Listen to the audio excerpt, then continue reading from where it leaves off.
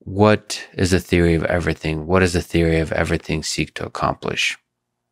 Well, I mean, this is very much a kind of reductionist point of view in the sense that, so it's not a theory. This is not going to explain to you, anything. It doesn't really, this kind of theory of everything we're talking about doesn't say anything interesting, particularly about like macroscopic objects, about what the weather is going to be tomorrow, or, things that are happening at this scale. But just what we've discovered is that as you look at the universe, it kind of, if you kind of you can start breaking it apart into, and you end up with some fairly simple pieces, quanta, if you like, and which are interacting in some fairly simple way.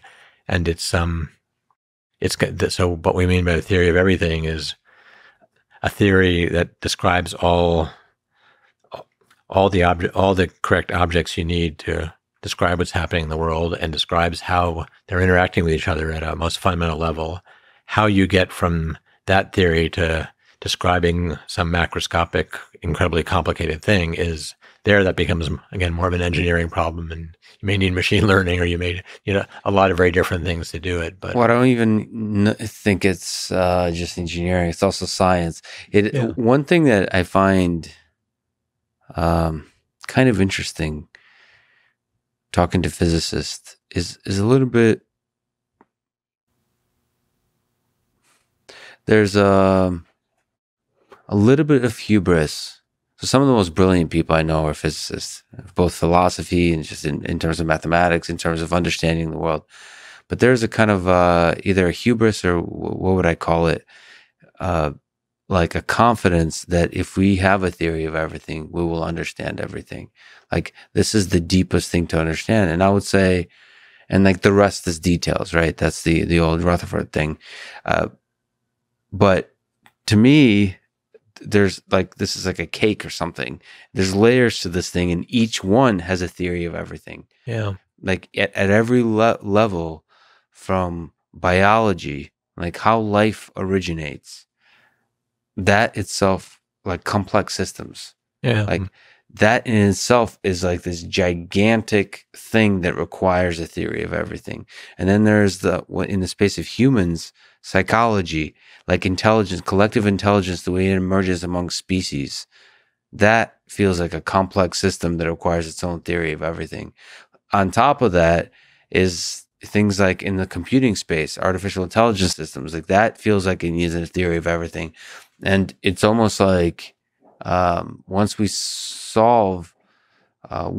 come up with a theory of everything that explains the basic laws of physics that gave us the universe, even stuff that's super complex, like how the universe might be able to originate, even explaining something that you're not a big fan of, like multiverses or stuff that we don't have any evidence of yet. Yeah. Still, we won't be able to have a strong explanation of why food tastes delicious. Oh yeah, no. Anyway, I agree completely. I mean, there is something kind of completely wrong with this terminology of theory of everything. It's not.